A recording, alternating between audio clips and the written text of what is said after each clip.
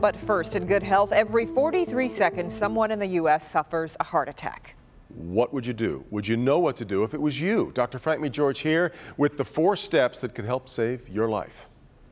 If you or someone near you is having a heart attack, the decisions you make in the first minutes can be the difference between life and death. Step 1, call 911 or ask someone to call for you. Emergency responders have equipment and medications that can help save you. Get them on their way right away. Step 2, chew an adult dose of aspirin. That's 325 milligrams. Now this is something you should have handy at home, and this is important. You want to chew the aspirin instead of swallowing it. That helps it get absorbed much more rapidly.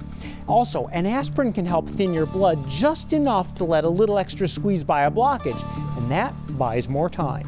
Step 3, reduce the strain on your heart. Lay down and try and stay calm. Now it's okay to recline if that makes it easier to breathe, but don't stand up and move around. Step 4, grab the AED if there is one and have someone ready to do CPR if needed. Heart attacks can lead to cardiac arrest where the heart stops beating. If someone becomes unconscious and is not breathing normally, you need to start CPR and use the AED until rescuers can take over. Now, if you have enough people, send someone to get the AED at the first sign of trouble. These are the first steps you need to take if someone is having a heart attack. But don't miss the opportunity to prevent one. Find out if you have high blood pressure or high cholesterol and talk to your doctor about the changes you can make to reduce your risk. Heart disease is the #1 killer of men and women, and it's something we all need to take more seriously before a heart attack happens. Back to you.